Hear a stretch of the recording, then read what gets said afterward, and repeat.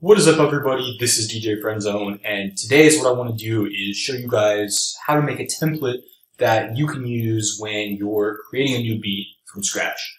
And this can be a beat, for instance, that you're making just with virtual instruments, if you want to record something, or if you have a sample that you want to start with.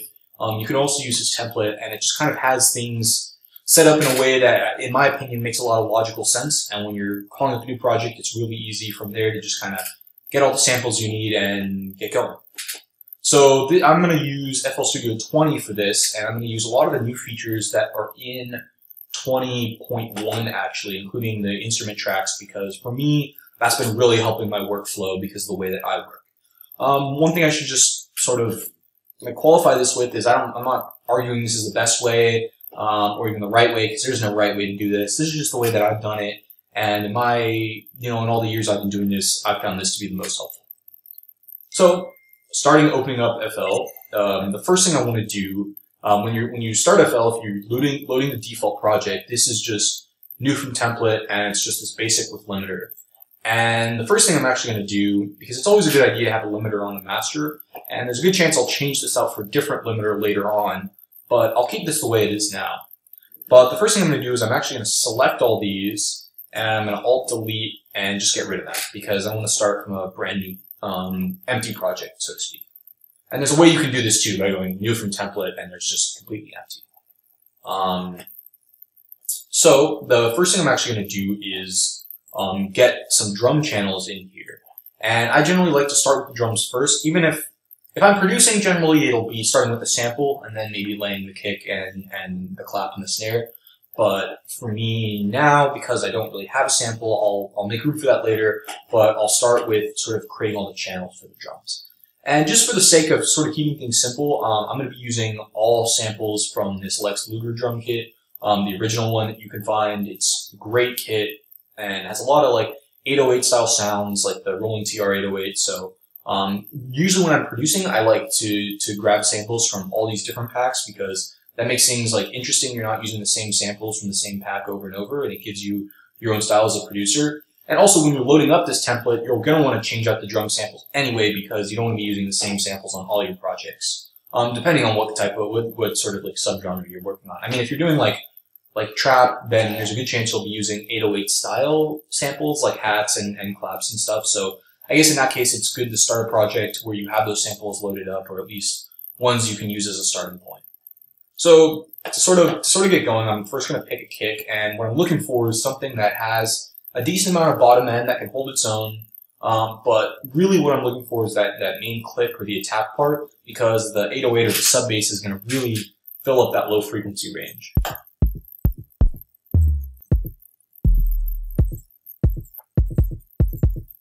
That's nice, actually. So I'll probably use this one. And what I'm going to do is, instead of actually creating a channel and dragging it on the channel, I'm actually going to drag it onto one of the playlist tracks. And this is one of the new features in FL20. You can create an instrument track. And the really nice thing about this is it automatically links this playlist track to this mixer track and to this channel. So really is what you can now do is, now if I rename it, for instance, kick 1, I recolor it and I put a symbol on it, then that change will be reflected in the channel rack, in the mixer, and of course in the playlist as well. So any of these things, they're all basically linked. And you can tell that it's an instrument track because of this little eye here. So once that's done, the next thing I'll generally do is move on to sort of a clap and a snare. And I usually like using maybe 1 or 2 claps, and then I actually like having more than 1 snare, because I might use one sort of add some low end to the clap, and then another one sort of for fills, or 2 for fills or more. But for now, maybe I'll just pick 2, and then from there, if we want to add more later on, we totally can.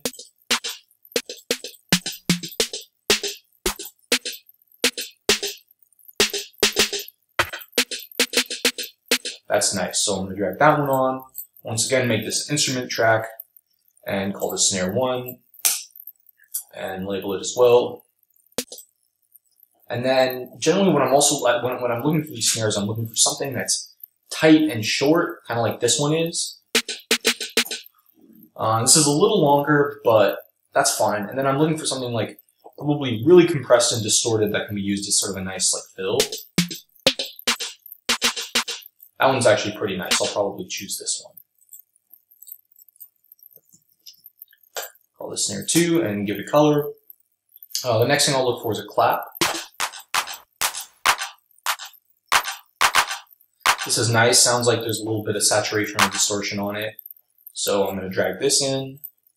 The track's called this clap 1. And as you can see, these channels are all moving over here. And while I'm here, I might actually change the icon on all of these to be a snare drum. There's not really a clap symbol. I wish there was. And the way you can do this is double clicking and dragging. So like you click on one, but if you double click and drag, you can actually select multiple tracks, and then any changes you make will actually apply to all of them. And you can use this to also lower multiple faders at the same time too, which is really nice. So moving on, the next thing I'll probably do is add some snares in there, or sorry, some hi-hats. So I'll probably go over here and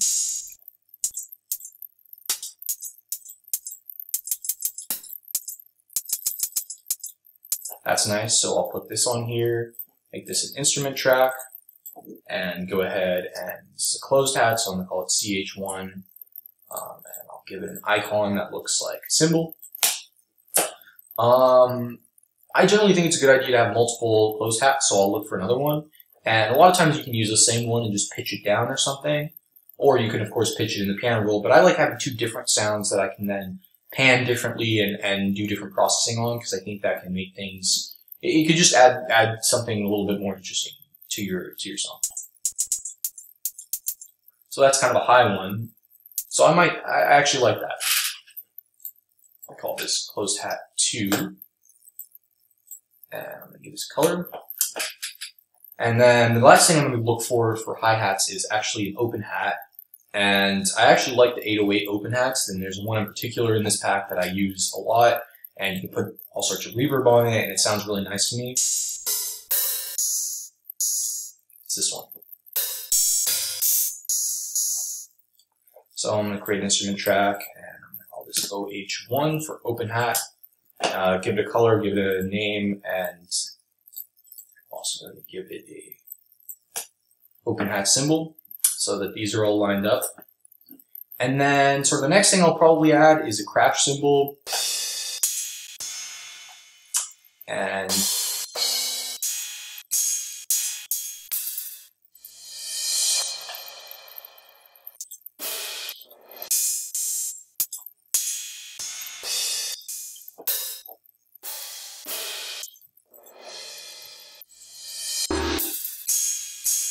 like that one. So I'm going to actually drag this here, but I'm going to make this an audio track. And the reason I want to do that is now this sample itself can be, I can see where the sample is for some of these longer transitions.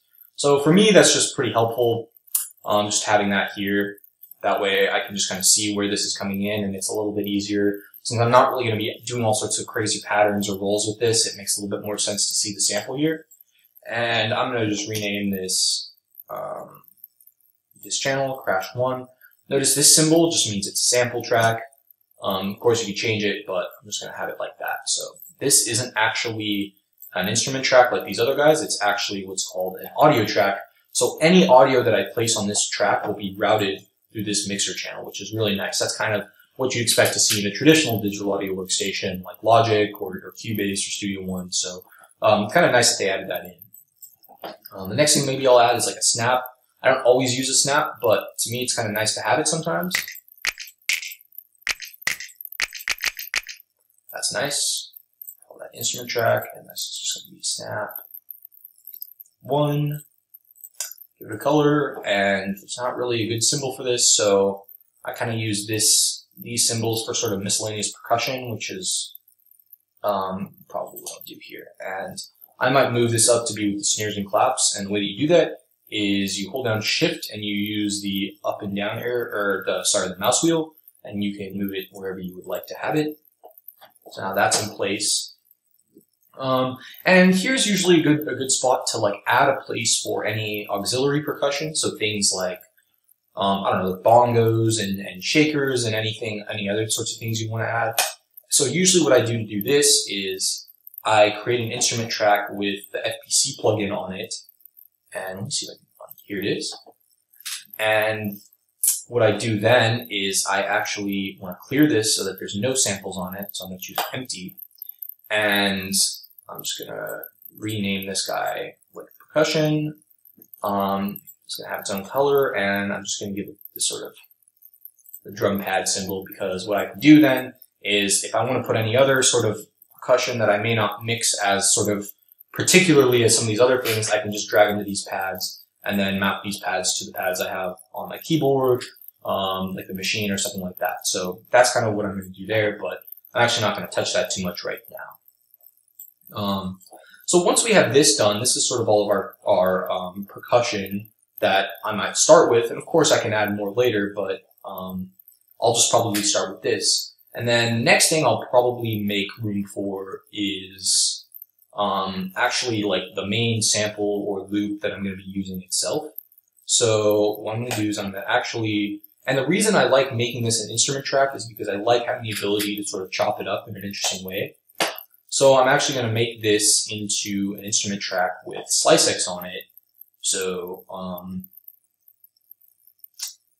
see if I can find it here, SliceX. And what I'm just going to call this is just main sample. Once again, I may not choose to use this at all, but I like having the option to do that. And really the benefit of doing this is, let's say you find a sample. So let's say I just find some melodic loop.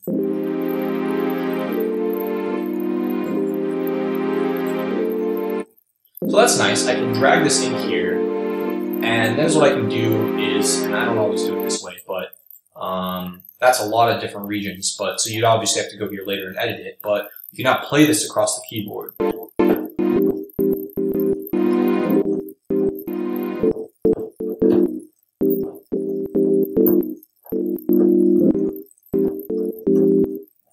Really nice for chopping things up. So I'm just going to leave that there. And I'm not going to use this pattern at all. In fact, I'm probably going to delete it. Right click and just delete it. In fact, I'm going to do that for all of these because if I need a pattern, I'll just make it from scratch, aside from this guy, because this is an audio track. This isn't like an actual pattern. So I'll keep that there. Now, the next thing that I will create is the 808, and that's going to be sort of there with the kick. And I actually usually, when I'm making these, I have sort of like two 808s. I have an 808 sample and then a synthesized 808 that's a preset that I use in Massive. And I like having both of these because sometimes I like being able to use a sample and tune it to the key of the song, and sometimes I like being able to use a synthesized version. That way I can adjust the sound. So to sort of get the sample 808, what I'm going to do is just go into this Lex Luger kit once again. And I actually prefer getting my 808 somewhere else, but for now, since I'm using everything from here, I'm just going to look for a sample here that matches.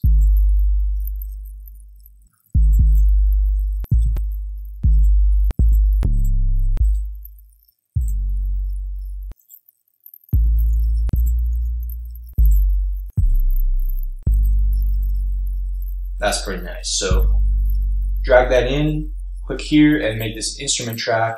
And I'm going to name this 808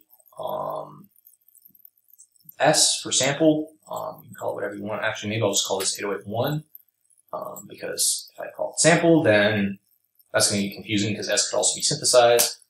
And there it is. So now, by making a sampler channel out of this, I can actually play it across the keyboard.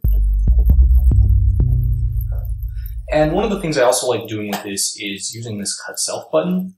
What this does is basically whenever it re-triggers the notes, it stops the previous sound from playing. So with your bass frequencies, the frequency is so low that the wavelength ends up being really big, and if these things are overlapping, you can get your bass just kind of dropping out. So doing this ensures that it keeps it from getting really muddy, so you can actually hear the difference. So it's actually cutting the note before. And I'm just going to keep that here. When I start making a song and I decide on an actual 808 that I like, what I usually do is I go in here, open it in the audio editor, and do this thing that detects the pitch regions. So there is this edit, detect pitch regions, and this tells me that it starts at G and it goes down to F sharp. And the reason I like doing this is then I can set the root note of this to be either G or F sharp. And now if I play a C, that's actually playing a C on the 808. It's not, you're not having to do these weird transpositions. So that way, if let's say you're using a sample that's in G sharp, you can just play a G sharp and you don't have to worry about, oh, my 808 that I imported was in, this, had this note, but it's actually playing a different note because the sample's like offset to a different note. So basically the way it works in FL Studio is in the sampler, it maps to middle C or C5, the actual like regular, unstretched, untimed version of the sample, and then it'll pitch it down or up based on how you play the keyboard. So it's important to actually set the note of your 808 to this point on the keyboard. Otherwise, you can end up sort of with an issue when you're trying to play like a pattern or a certain melody, or you want, let's say, a certain note or a certain frequency. So I'm just going to keep that there. And once again, there's a good chance this will change in later on when I decide to use a different 808 whenever I'm making a song. But for now, it's just a good idea to do. So the next thing I'm going to do is add a synthesized 808 that I can use in addition to the sampled one. And I would never use them both at the same time, but really based on the project, if I want to have a lot of tonal control, then I'll use the synthesized version. Otherwise, if I find a sample that I like, or I resample bass that I've already used before, I might use a sample. So I just like having the flexibility. So what I'm going to do is I'm going to grab one of these channels, and moving it up, I'm just going to hold down Shift and use the mouse wheel again. And when I'm here, I'm going to right click, track mode, and I'm actually going to not assign this right now because I'm actually going to drag a saved patch that that I'm going to choose to use as an 808 for now. And once again, this may change as well, but I'm just going to drag this on here, and it's going to make a mixer channel for me. And of course a channel in the playlist as well. And this is just a synthesized 808 in Native Instruments Massive.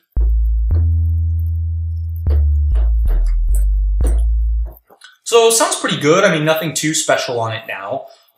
Most of the character that I use when I actually end up using this sound, and I'm going to change the symbol to be a bass symbol, actually comes from some of the processing I'm doing on the mixer channel. So I haven't really played around with the mixer too much now, but since I'm adding this instrument in, I do have an associated mixer channel that I usually use when I'm using this sound. So what this is just, it's very simple. It's EQ that's high pass, about 26 hertz. And this doesn't have to always be here. I just like taking out these lows that you're never going to hear anyway, that are eating up the headroom in your mix. But the big thing is this supercharger plugin from Native Instruments. It was a free compressor. I don't know if it's free anymore, but it was free at a certain point. And the real trick here is to turn on this dirt button. So if you hear it with the supercharger and without, notice how it's about the same level, but really adds a number of extra upper harmonics. So it really brings the sound through. So if you're listening to it on, computer headphones or laptop speakers or something that's, or through your phone, this will really help the bass kind of cut through in the upper mid area wherein you're not playing it on a system that would be able to reproduce it. I'm actually going to keep this punch off, even though it adds quite a bit to the sound.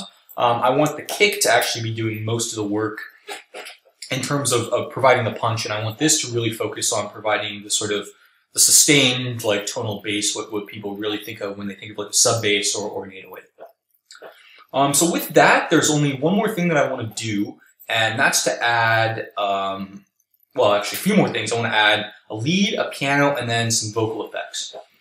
So for the leads, all I'm going to do is I'm just going to find, and this doesn't have to be super particular, but I'm just going to right click here and I'm going to create a new instrument track with Leonard Digital Sylenth, and there's just a ton of great leads to choose from on here.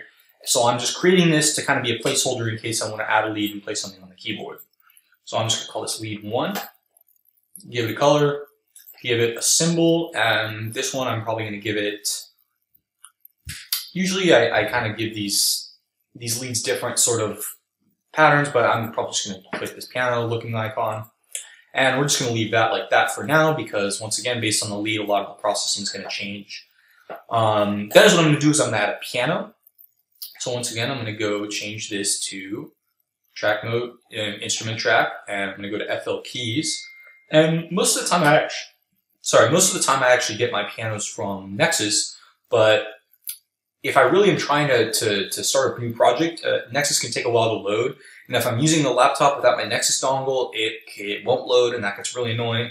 So I like just kind of having a keyboard that can load up the project really quick. And then if I want to change the sound or I'm actually using it, I'll pick a different one. So I'm going to pick FL keys. That's going to show up here. I'm going to rename it and give it a color. Piano 1, there's not very often I use more than one piano, but you never know. I'm going to kind of give this an orange color. And of course, make this over piano. And now that's there. So very dry, very basic sort of piano, and that'll be something I will likely play around with later or in the mix. And then the next thing I'm going to do is add a spot for some vocal effects. So what I'm going to do is I'm going to turn this into an instrument track, make this a sampler. Let me find where that thing is. Here it is. And I'm going to right click and call this Vocal Effects 1.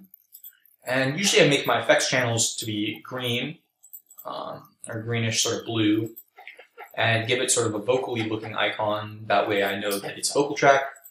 That's going to be here, and then at this point, if I want to add more vocal effects, then I can add them here. So this is stuff like, you know, DJ Mustard's like haze, samples like that. Usually add those in.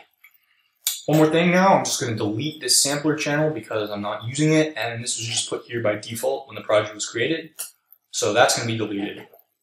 And the last thing I'm going to do here in the playlist is I'm actually going to go here and I'm going to go to these patterns and I'm going to select unused, which I guess a lot of these are used because they're apparent here even though there's nothing in them. So I'm going to right click to delete these guys. Now what I'm going to do, select unused and going to delete them.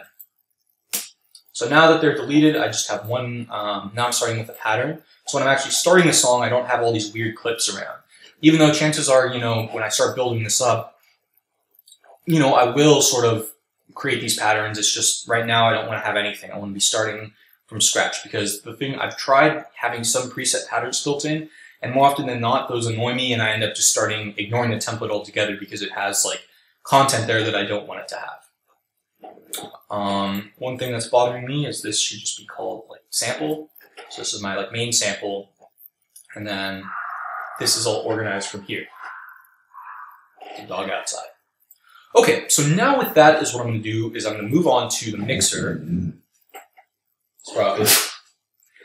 Good boy, thank you. Anyway, so at this point is what I'm going to do is start doing some very, very, very basic sort of processing on the mixer channels, some basic routing, then I'm going to set up sends and returns. So the first thing I'm going to do is I want to reorganize these 808s to be next to the kick because these, in the way that I produce my track, I have these bouncing off of each other a lot. So the way I'm going to do this is hold down Shift and then use the mouse wheel to move them over here. The next thing I'm going to do is I want to create a bus for sort of all the bass instruments. That way all these low frequencies can be processed together and I can control them all at once. And the reason I want to do this is I like getting a balance between the 808 and the kick. And then kind of once I get those two mixed together in a way that I like it, I can just use one knob and not have to adjust the two knobs individually. So the way I'm going to do that is I'm going to click over here and actually I'm going to do two things. First of all, I'm going to create a bus for these 808s. And the reason I want to do this is that way if I am using multiple 808s, I can control their levels together. So the easiest way to do this is select these different channels, and I'm going to make sure these volumes are all, starting up here. I'm going to right click and click route to this track only. So no longer is this sending audio out to the master channel, it's actually sending audio directly to this channel. So if I play a note here, and if I find the channel, notice how audio is coming out of this track, going through this bus track, this is going to be a bus track, and then it's going to the master. So now I'm just going to call this 808 bus, and I'm going to give it an icon that lets me know that it is summing a few channels before it. Now what I'm going to do is I'm going to make this channel be the sort of bass bus. And by bass is what I mean is just all the low frequency stuff, including kicks. And then if I'm using like a low synth or something like that, I'll also have that there. I'm going to give this an icon. And the way I'm going to do this is I'm going to route this 808 bus to the bass bus. And I'm also going to route the kick to this bass bus. So this is really going to be sort of the kick and bass bus, or kick and 808 bus. So I'll rename it that way. And one thing I sometimes like to do is there are these separators you can add here in between sort of these different groups of channels, which I may actually kind of do here and here, just so I know everything else that's going on. So the next thing I'm going to do is I'm actually going to create a percussion bus for all of these drums. So I'm going to select all of these rather than having to do these individually. Right click here and click route to this track only. So now if I click on any one of these, notice how they're all routed to this track. And then this track, and like all tracks, is by default routed to the master. And I'm going to call this drum bus. So this is going to be all the percussion and drums that has nothing to do with the kick and the 808. So all the other stuff. So open hats, closed hats, things like that. I want those all to be going to this bus, and got that. And so now I'm getting into some processing here. So generally is what I like to do on every single one of these channels is have a high pass filter. And the reason is these low frequencies can end up getting very muddy, and this is something I end up having on a lot of my channels anyway that aren't the kick and the sub. So anything below about 100 Hertz is generally where I start with, and I can kind of move it from there. Now, sometimes I go up higher for hi-hats and things like that. I might even go up to 500. But I've noticed that for snares, there's generally a peak around 150 to 200 Hertz that you don't want to get rid of. So I'm just going to leave it at about, 120, 130, and I'm going to keep it this way. So now I'm also going to apply this to the bus. And the reason I don't just apply it to the bus is applying this filter multiple times is good because it really makes sure there's no low end that's coming through. So it is possible that there is some low end that comes through here if it's only on one channel. So I like also putting a high pass on the bus. So to do this, I click Save Preset As, and I'm going to drag it over to the drum bus, and I'm going to do the same to all these other channels. So click on this, File, Save Preset As, and go to this random percussion bus, and kind of go from there. And then this is the kind of thing, I'll probably leave this alone for now until I actually put my samples in, and then from there it'll just be as simple as just dragging it up to the point that I want it to be. So, oops. File, Save Preset As, just kind of dragging this over. Pretty simple, just creating a lot of these instances here. On the snare, and I think that should be all of them. Yep. So now these all have their own EQ on them. And I'm also going to put an EQ on the sample bus. And I'm also going to put one of these EQs on the kick and bass bus, except I'm going to bring this way down to about 25 Hertz. Just that way we're cutting out any of the lows that could be possibly coming through, but we can't really hear. And I'm just going to leave that alone the way that is.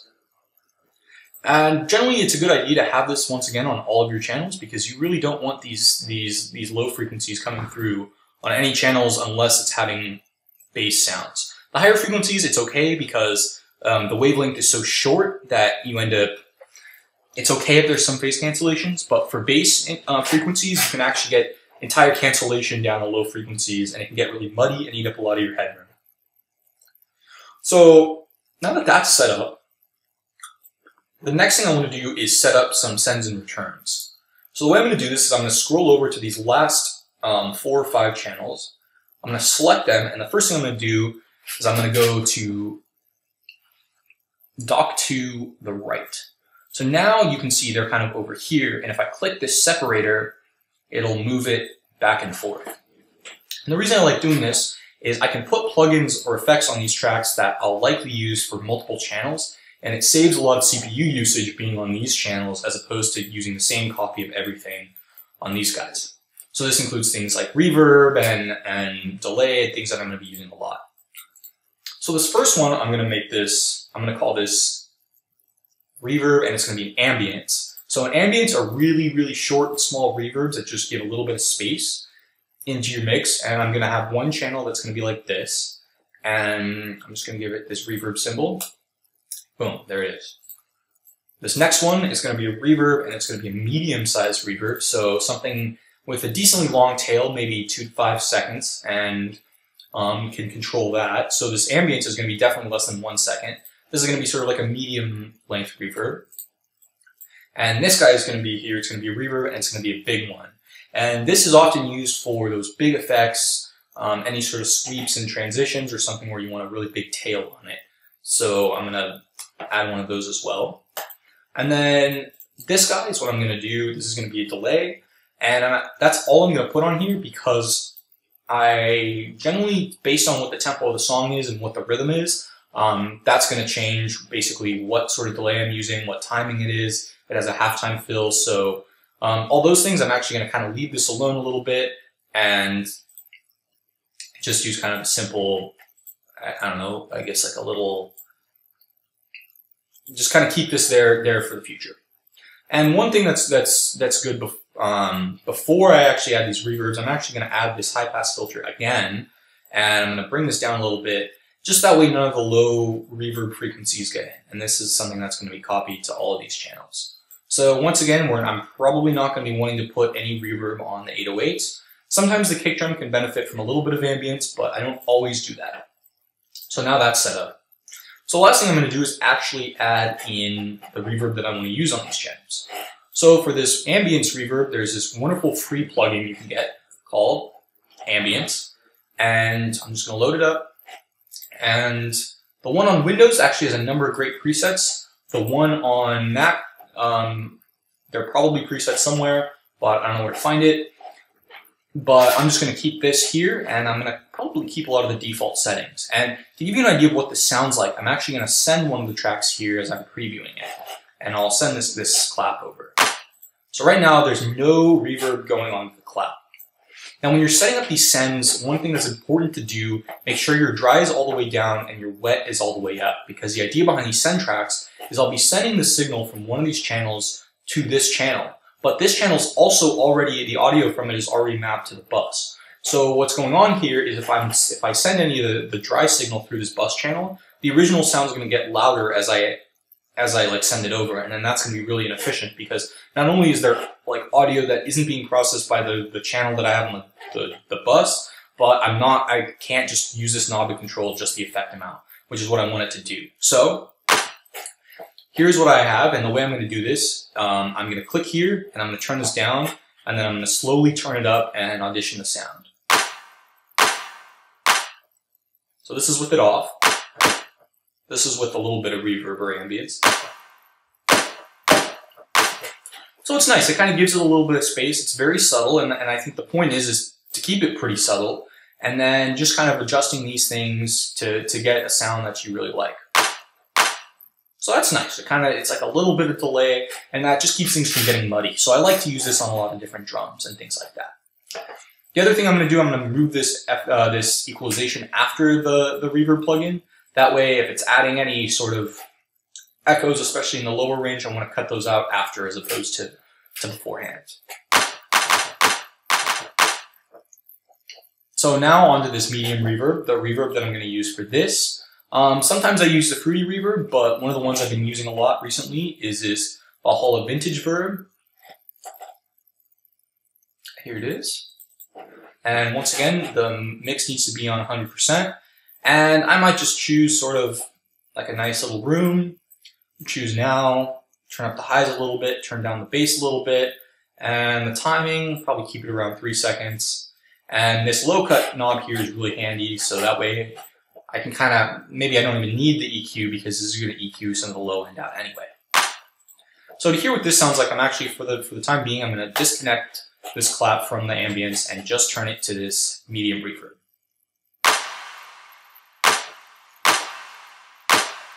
So notice you can hear it kind of gives it a pretty big tail.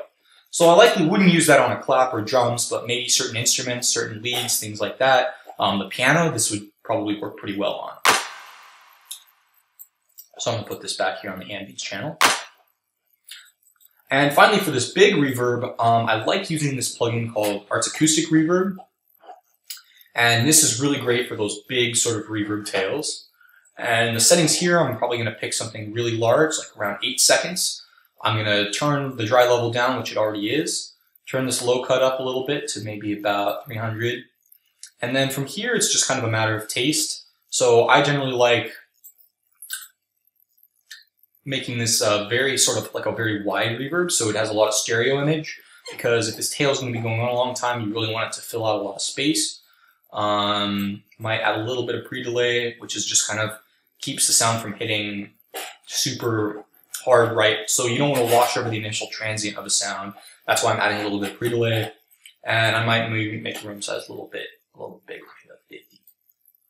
Okay, and then to hear what this sounds like, I'm going to take this clap and I'm going to route it to this big reverb.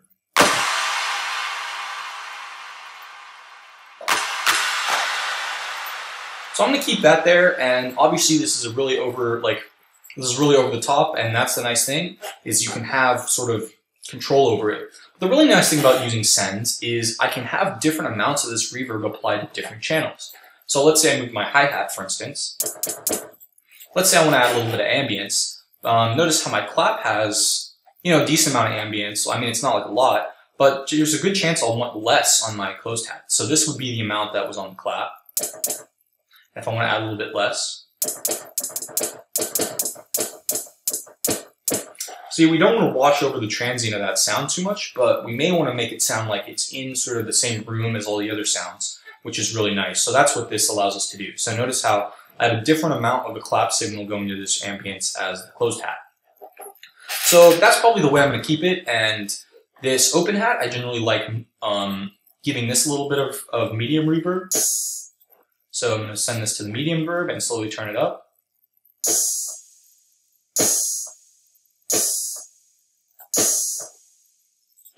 might actually be a little bit too long. I might turn this down a little bit.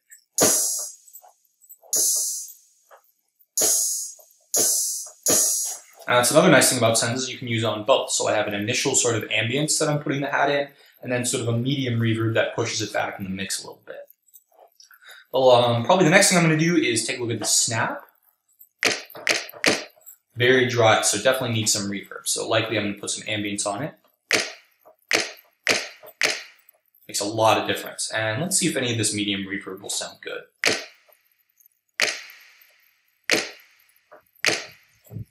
I actually like the way that sounds. I wasn't sure if I was going to, but I'm probably going to keep it like that for now. Once again, based on the samples you choose, you might have to go back later and adjust this, but I like having it all set up in this way.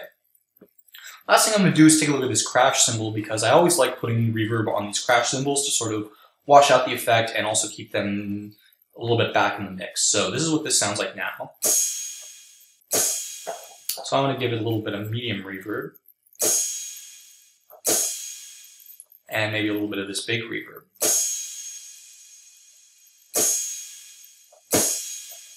That sounds nice. I like the way that sounds. And maybe at some point I would add a little bit of delay to this. So the thing I'm going to do right now is just add a delay plugin to this delay channel. I'm going to use Fruity Delay 2. And I generally like having a ping pong delay, but of course you can set it to whatever you want. So what ping pong delay does is when the sound comes in, it'll pan it to the left and right, and it'll kind of bounce back and forth. But the important thing you have to do is you have to initially pan the sound to one side. That way when it goes through the delay again, it actually pans to the other side once it sort of hits the one side. So what this is going to sound like, and let me go ahead and select this and add a little bit of delay.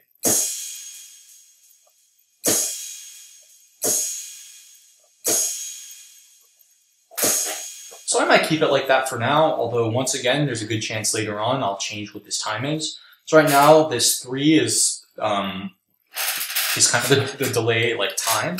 So this, I believe, is corresponding to dotted eighth notes, so you can hear it sort of dun, dun, dun, dun, like the way it bounces down.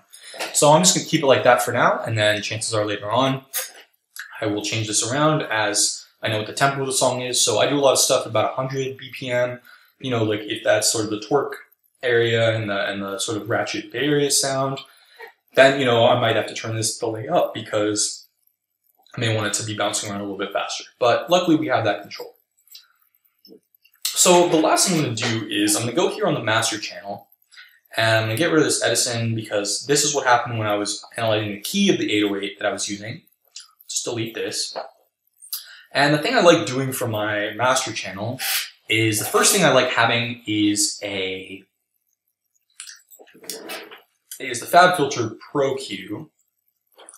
And the reason I like using this plugin is it allows me to sort of really be very particular about where I'm cutting the lows and the highs. So the lowest range of human hearing is about 20 Hertz, and I generally like cutting a little bit above that because those are going to be frequencies that most systems aren't going to be able to reproduce, but it's going to eat up a lot of your headroom anyway. So I'm going to change the slope to 24 decibels per octave, which to me is a very musical sounding slope without really messing with the sound. Some people really like going super hardcore because theoretically it cuts a lot quicker, but the problem is by doing that you're going to be adding a lot of phase changes into your audio, which could create some artifacts that you wouldn't want. So I find that 24 is good enough to cut it pretty quickly, but doesn't kind of overdo it. And I'm also going to add a high cut at 24 dB per octave. And this high cut's going to be way above the upper end of human hearing. And the reason I want to do this is if my song is getting bounced down to 44.1 kilohertz or some other sample rate, I don't want to have aliasing. So I don't want the higher frequencies to be showing up hearing, you know, back down here and creating some weird effects. So you don't always have to do this. I don't always do this, but I think most of the time it's a good idea. So I'm going to put this probably at about maybe 22.5 kilohertz. That's just going to be up here. So notice how so it's going to start cutting the frequency a little bit before this because that's just kind of how this works. This is actually really where half of the power of the sound is. So it's important to kind of keep that in mind. You don't want to just say, oh, the upper end is 20, so I'm just going to put that there. But you're already cutting it probably by 3 dB at 20. So you definitely don't want to be doing that. So I would say 22.5 is good. Starts kind of rolling off at this end, and then eventually by the time it gets over there, it's cutting a little bit. In fact, I might increase this maybe to 2500. So you can see at about 1820, it's starting to cut down a little bit. So we don't really need any information that's up in this range, but all of this stuff, especially up to 18K, is really important to have. So I'm just going to leave that the way it is. Now, it's always a good idea to have a limiter on your master, and that's because you want to catch any peaks that could possibly come through. So this should always be the last thing in your signal chain. Now, the limiter that I like using is the FabFilter Pro L2. And I'm going to select it. I'm actually not going to use the AU version. I'm going to use the VST version. The reason for this is since I'm on a Mac, if I want to open this project on Windows, I can't use the VST version. I can't use the AU because Audio Units, it's Mac software, it's owned by Apple. That wouldn't work on Windows. So using the VST version means I can open this template on Windows and also work on it on a Windows computer. And the starting point I like doing for this is going into basic and transparent. So we don't want this limiter really doing anything too tonal to the sound. And I'm going to keep the gain at 0, so I'm not trying to really push this hard into the limiter. This is just to try to catch any sort of spurious peaks that could be coming in. Generally, when I'm done and I'm ready to master the song, I'll turn this oversampling up just so that way it's able to sort of do its best and get the best possible sound. But when you're producing, you don't want to be using up your CPU doing processing that doesn't really matter. And the important thing is having this true peak limiting on. If this was on another channel, if this wasn't on the master, you could turn this off and it would let some things through, but we really want to make sure we're squashing all the peaks because any peaks that go above 0 dB out of here, they're going to get clipped off and it's going to be distorted in a way that you probably don't want. So sometimes distortion can sound really nice, but you only want it to be there when you want it there. The last thing I'm going to add is this free plugin called Span. And it's free VST you can find from this website called Voxengo, and it's just a spectrum analyzer, and this allows you to kind of check your mix and balance it. So I'm going to set the mode to high resolution, and if I play a sound, you can kind of see where its frequency content is. So that was a crash, so it has a lot of high frequency information. If I go over to sort of my 808, you can see where your notes are hitting and you can see how loud they are with reference to everything else. So once again, when you're mixing a song, you obviously want to mix with your ears and not your eyes, but I found that having a pretty straight line along here is good Good to have for a balanced mix. Sometimes for more club type songs, it's okay to have a little dip in the middle, and you have the highs boosted a little, and then obviously your lows to be reproduced on those big subwoofer systems. But I just use this kind of as a guide. And one of the nice things is if I have a reference track, I can use this to kind of check the reference track level and then see if I'm kind of getting the same balance as a reference track that I'm using. And actually, now would be a good time to set up a reference track. So I'm going to take this channel, move it up to the top, rename it reference. I'm probably not going to give it a color. And I'm going to turn this into an audio track. Make this on insert 20. So now this is mapped. And this is just going to be my reference track. And I'm just going to have it, oops, not here. Make sure it, yeah, just have it over here. So this should be my, something's wrong here. That's definitely routed. So I must have dragged the wrong one over.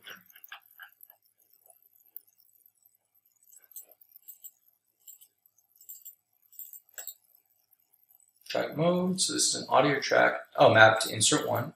So this is the track, it's just not showing up. So I'm just going to call this reference.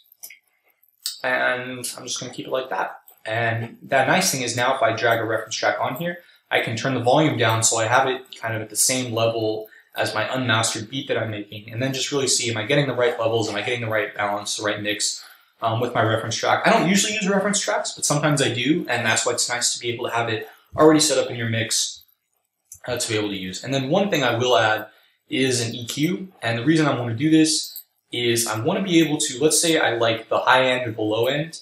I like being able to sort of sweep around. So if I want to just hear, how does my low end match up to the reference track? Well, then what I can do is use this low pass filter. Steep 4 is the same as 24 per octave. So you see I use that filter slope a lot. And I can just cut this down and listen to just the bass of my reference track. Or I can go and just listen to the highs of my reference track. So nice having that flexibility as well. So I'm just going to keep that the way it is there. And with that, that's pretty much what my template's going to look like.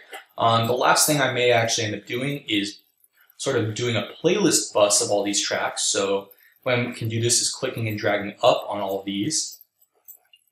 And now is what I can do is just call this, percussion. And I can collapse it if I am happy with the way the percussion is and reopen it back up. So that's pretty much all there is to creating this template. And now when you're ready to start a song, you can load up this template. And if you have your sample or you want to record it in, you can go ahead and do that into this sample category.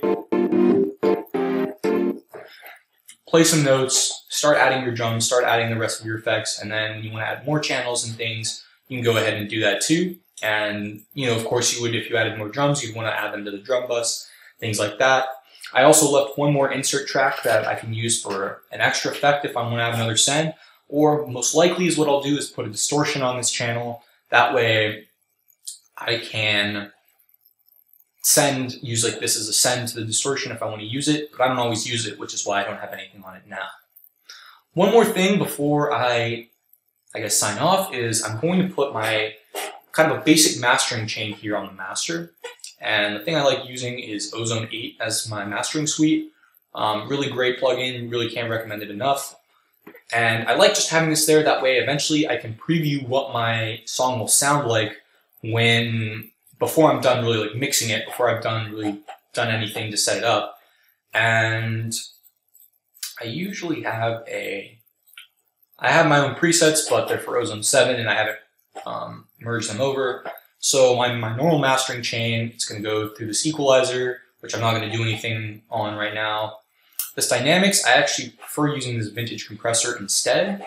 But before the vintage compressor, I also like using this sort of like a vintage EQ or dynamic EQ.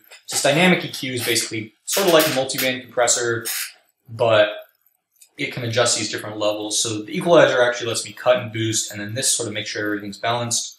Goes through this vintage compressor, which is sort of like a glue compressor. Then is what I'm going to do is have it go through this this imager. And the thing I like doing with the imager is summing a lot of the low frequencies to mono, and then sort of widening the high frequencies a little bit in the stereo field. That way you get more separation in the upper end when it actually matters. I'm going to turn the stereo-ize on. That way it's actually really enhancing and creating some extra stereo effect. But once again, that's just something you have to listen to and see if you like it. Then it's going to go through this maximizer, which is really just kind of really a multiband compressor. And this might be something I might change later on. Make sure true peak is off because we don't want to be peak limiting multiple times. We want to peak limit once at the end, and that's what this FabFilter Pro L is going to do. And the last thing here I'm going to do is I'm going to add this vintage limiter. And all this is going to do, notice how true peak limiting is off. I'm going to bring this up to -1. And I'm just going to keep this here. And what this is going to be is this will allow me to do a little bit of limiting, maybe with a different sound. And that relieves some of the stress on this limiter from doing all the work, especially because this is going to be doing peak limiting. So what this guy may be doing is it might be just kind of leveling out the sound and being more of a character change than anything else. Whereas this guy's really just trying to be as transparent as possible and help me get the track to be as loud as I want it to be without sort of overdoing it. Now, if you notice, my CPU meter here is at 30%, and that's without any instruments or anything running. And one of the things I like doing is just disabling this mastering chain. Notice how my CPU meter drops like 20%. And I'll just turn this on if I want to hear what the reference track would look like. Or let's say I'm making a beat for a friend of mine and he really likes the way it's coming along. And it's at a point where he can start writing to it. So he just wants kind of the loop and the idea. So I'll start making the beat, maybe turn this on, render it down to him, turn it off and do a little bit more work. And then once we start getting the arrangement down, that way I'm mixing with low CPU and I'm actually mixing not on the master track. So yeah, that's really all there is to it. This is sort of my simple starting template. And likely what I'll do is I'll make another video showing you how to actually make a beat with this template and how easy it is once you really set everything up in this sort of way. And you'll see just how quick it makes your workflow. And the idea is you don't want to be a template producer. You don't want to be just loading up this template and using the same sounds over and over. But the idea is saving yourself time, doing all this routing that you're going to do anyway. Setting up these sends and returns and doing all the coloring and naming and things. Those are things you're going to have to do every time. And you saw here it took a while. That could be the time, you could make an entire beat in that amount of time that it takes to just rewire all this stuff. So huge fan of using these templates to sort of really speed up your workflow. Now, when you're ready to save this, you want to save it as a template, and you're going to want to go into your project templates, wherever your projects are in FL, and just save it in that folder. And the reason you want to do this is because when you go new, and you go new from template, yeah, here it is. So I'm just going to load the project anyway. I'm not really using anything that should be special to FL 20.1.beta, whatever. Okay, so cool. So this has loaded up. So now if I quit this, because I loaded this from a template, and I reopen FL Studio, it's going to open up that same template that I started with without any changes to it. And if I try to save it, it's rather than trying to save over it, it'll ask me to save a new project, just like when you're starting from scratch. So if I go, file, save as, it'll let me save this project as a new project, and it's, going in the default folder where I would save all of these beats and everything. So that's just sort of a very quick overview on how to create a template, that you can use to make your beats. Really nice starting point, really quick, and hope you all learned a lot. Definitely leave a comment if you have any questions or comments, or there's something in particular about the process that you want to know. And I'll be happy to answer them. All right, peace out. Have a good one.